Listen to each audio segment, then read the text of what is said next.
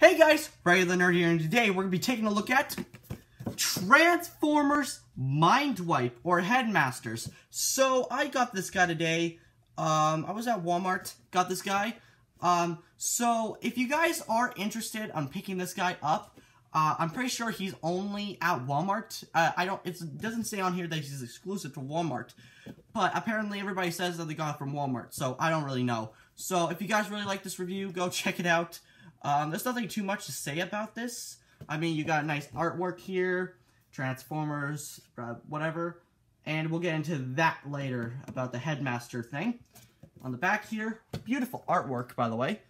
And just like the G1 Soundwave, I don't have the box for it. I sure I do, but I just can't find it. But he had this, like, graph thing about, like, how strong he is and stuff like that. So there's a little bit of read up there. And beautiful artwork, I already said that. So, let's stop talking about the box. Let's actually move on to the actual thing, so. Okay, let's move on now. So here is Mindwipe in his bat mode. It's very nice. I really do like how this bat mode looks. It's very wide, and also, I think that this is a very well-engineered Transformer. It might look pretty impossible to get from this bat to, like, a pretty, like, very slim robot mode. This is not like G1 Soundwave over here, where it's, like, a remake of the actual toy. This one, the articulation on this guy is more like a modern Transformer figure. And I thought that he was going to be like Soundwave, where he had limited articulation, but nope, I was completely wrong. So, I don't know if this is like a new series, or they're just re-engineering it. I don't know. So if anybody could tell me in the comment section below, because I'm kind of confused, but you can just tell me in the comment section. So, let's move on. So, I really like how the coloration on this guy. You got, like, the really dark red, kind of like a pinky red here. And then we also have the purple here, so that's awesome. And then you can see, like, these claw details here. And then you also have, like, this, like, kind of like a reflector, like, Decepticon, where it's a translucent piece, so that's awesome. And then we have stubby little legs, and he's kind of a chunky boy, so that's awesome. And then we have, like, these back wings here, and then you have another Decepticon logo, so that's, like, the robot mode chest. Then, obviously, it's not really great how they did this, of, like, the feet. It doesn't transform any more than that. That's how it's supposed to. But to be honest, it doesn't bother me that much. So I don't want to be too nitpicky. And then on the head here, I love the head sculpt on this figure. It's pretty well. It's awesomely sculpted. And I also like how it's like a oops. Yeah, it kind of sucks how his head doesn't tab in. But I like how it's like it's like a mechanical bat instead of being like an organic bat. So that's awesome. So you can have some of, like, the bat ear detail and some more detail on the side here. You got some panel lines on the wings, and also on the head as well. And you got panel lines everywhere, so that's awesome. And then on the back here, I don't like how the head is hollow. It looks like a second thing. That's awesome. Not really. But he does have an opening mouth. It's a very limited opening mouth, but it is an opening mouth nonetheless. So, you know, and his teeth are also silver. Very nice. It doesn't open that much, but whatever. There is some articulation on this guy. I mentioned the mouth. I didn't mention this, but he does have some feet articulation. So there's a ball joint on the leg here, but it can't really bend. That's all that far. So he can kick that far and move back that far. There's nothing there. You got swivel because it's a ball joint, and then you also have like a hinge joint. A limited hinge joint because the wings are supposed to tap in, but you can't untab it, but that just looks really weird, and I don't like that, so just tab it in. And there's no head articulation unless you want to call that articulation. For the wings here, they have hinge joints, so you got a hinge joint here, and a hinge joint here. This part is made out of rubber, and his ears are also made out of rubber, so you don't have to worry about, like, paint chipping. And also, most of the paint on this figure is, like, unpainted plastic. The only bits that are actually painted are these the eyes here, the silver, and the little, like the little thruster or gun bits. I don't know what those exactly are. And then some stuff like that. So it's basically unpainted plastic, so you can be a little rough with this guy. And you can kind of get some wing poses, like some, if you just try to bend it like that, it works pretty fine, so it doesn't look that bad. So, no, you don't have to bend it like all the way, so you can just bend it like that to get some pretty good bat wing poses. But if you kind of like, you kind of have to, if you break the sculpt like that, that just looks bad. And also, the wings kind of on tab a little bit. There we go.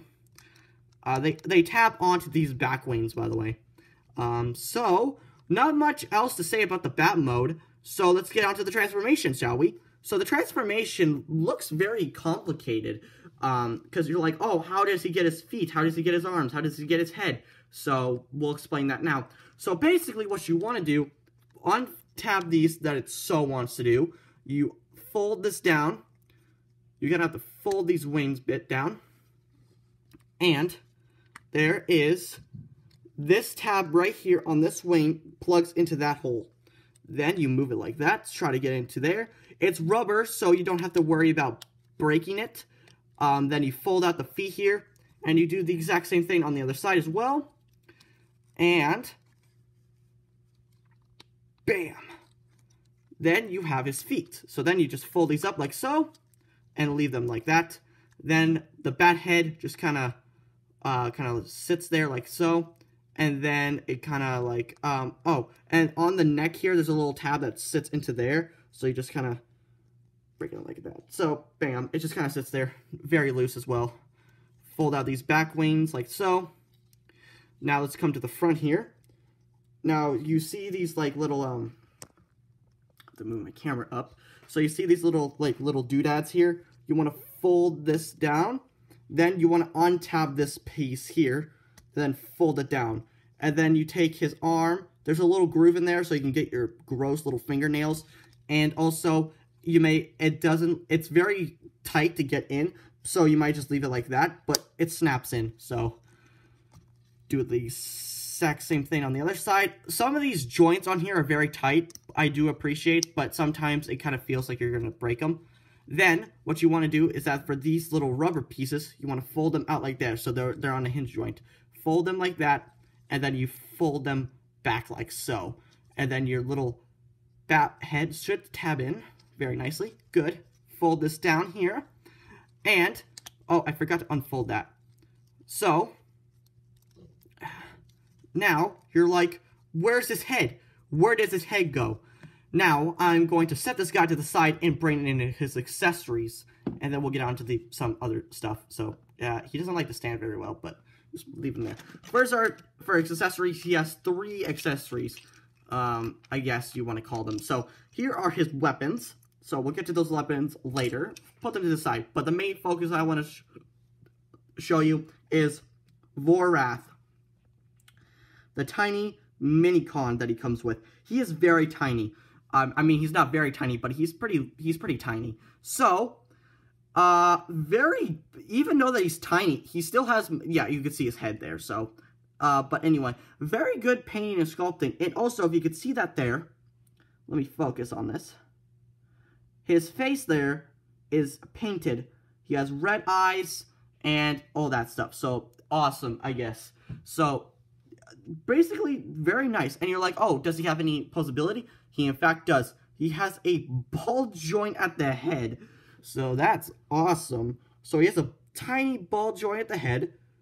And he has a ball joint at his arms here, so they can rotate and they can also wiggle.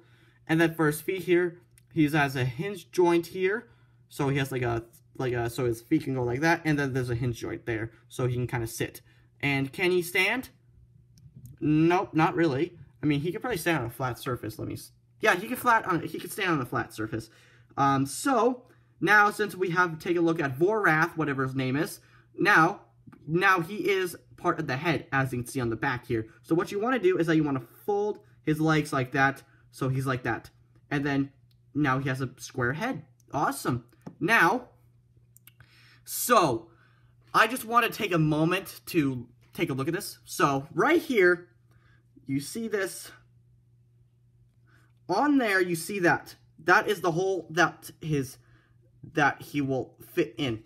But you see this? That is his head. So his head is his Vorrath's ball joint head. And it's very tiny. Look how delicate that piece looks.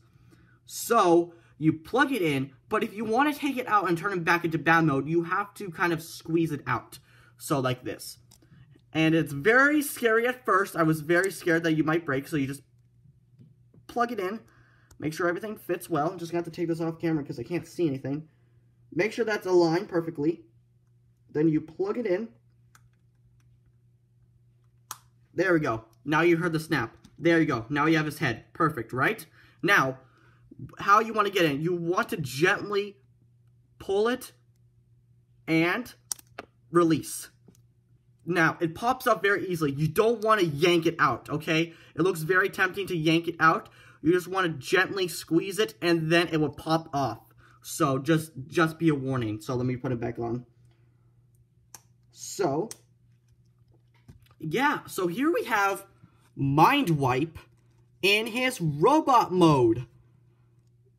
Let me just get... Now, he is awesome. I love his robot mode. By the way, I think that his bat mode is a little bit better, in my opinion. So I'm going to display him with his bat mode instead of his robot mode. So, very awesome. I do like this. So, now he has some lighter color that wasn't in the actual robot bat mode. So you see like all this bright purple, but now you have this lighter metallic purple, and you have the Decepticon logo there. And then you have his head here, which is like kind of like a bigger version of Vorrath's head. So that's awesome. I just noticed that till now. And then you have the little bat wings. Yeah, you know, the bat head can't really go anywhere. But you know, even though that it can't tab in very well, it's not annoyingly loose, so I can't give it that. But I mean, what else can you do? Where else are you gonna put his head? Then you have his wings here, and then you also have like little bat claws on there, so that's pretty cute. Then you see his legs here, right? And now you're like, what? His wings become his legs? So yeah, I was kind of blown away how they, like, I was like, oh, how are they gonna get his wings like that? Until I actually transformed him and his wings actually fold up.